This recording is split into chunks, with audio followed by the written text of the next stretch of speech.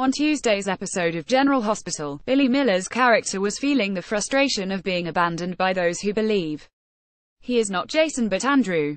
Sam and Monica are staying neutral, but Sonny, Carly, and Diane believe they know without a doubt that Stephen Burton is their friend and associate. Stone Cold video. The man that currently is holding the title is becoming aggressive and displaying bully-like behavior as he attempts to hold on to all he believes is his. He understands that the face of his twin is stirring up old feelings in Port Charles residents, but he is adamant that he alone is Jason Morgan.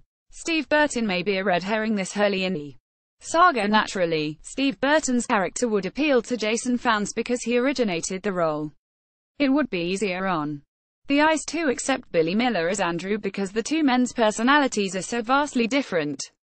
For months now, Carly, Sam, and Sonny have been pointing out that Jason is not loyal or dependable as before. This is most noticeable in the way the twins handle situations.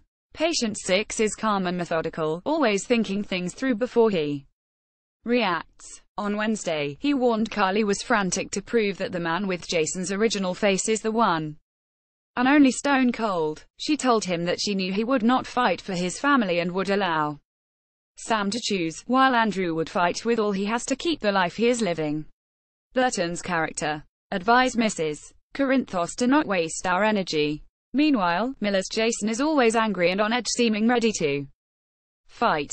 This may or may not prove the identity of the twins and could simply be a red herring as there are 8 months to go in this saga. Carly and Diane stand firm in their faith in Jason. Billy Miller's character met with Diane only to find out she was resigning as his lawyer.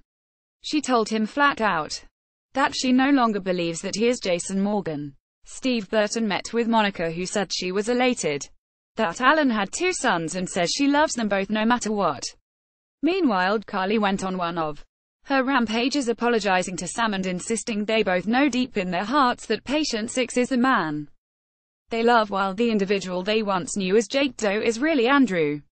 Carly tells her friend to look deep into her heart and go with what she felt when she looked into the eyes of both men. Sam does not respond, but it is clear that she is reflecting because earlier she had 2 flashbacks from her early days when Steve Burton had the role. Carly also shares how she believes each man will pursue the situation and asks Sam to take that into consideration.